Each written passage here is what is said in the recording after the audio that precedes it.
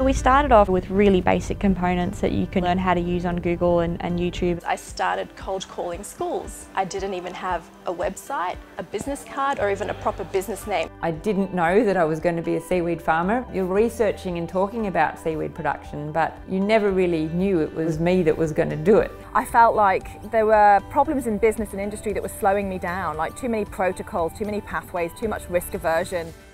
When I started the business, it opened up a whole new dimension of learning and experiences around entrepreneurship and how you actually translate some of that research into business and into the real world to go and implement it. And that was really exciting. Branching out and starting your own company is not the norm for science. And in a country like Australia, there's some really good incentives to do it. Science can talk about how we should do things or the theory of what might happen if we do this. But it's actually getting out there and doing it that will make the difference.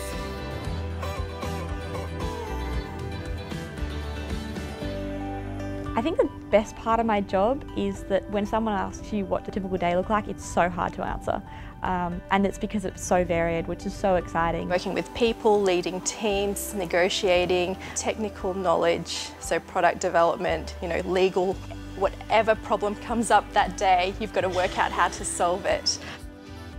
My advice to everybody is to find a niche that they love and find a way in which there's a pathway that they can actually see that becoming a skill or a job that they want to do in the future and apply themselves to that. So you've got to love what you do, even though you're challenged by it. And you've got to be challenged by what you love, otherwise life is very, very boring. In entrepreneurship, we talk about this concept called finding your tribe. If you're interested in something, there are a lot of other people in the world who are also interested in it too. It's super fun. You get to work with the person that you pick to work with, and you get to work on something that you get to direct how it goes. There's a lot of stories about, when you're in business or you're an entrepreneur, that you've got to hustle and, you've got to be that big extroverted personality, but, that's not me.